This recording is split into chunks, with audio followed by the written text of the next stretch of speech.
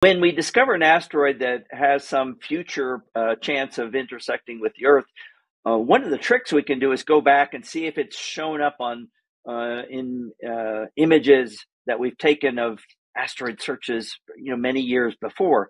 Because if we can find it, like that it was someone accidentally saw it 4 years ago but didn't measure it, that gives us another 4 years of an orbital length that we can use to calculate forward.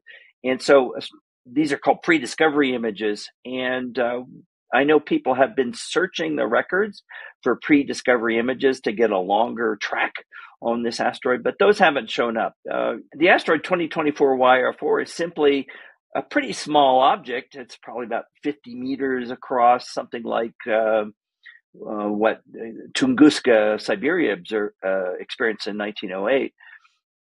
And, for the longest time, we never had the capability of even seeing these objects out in space at great distances.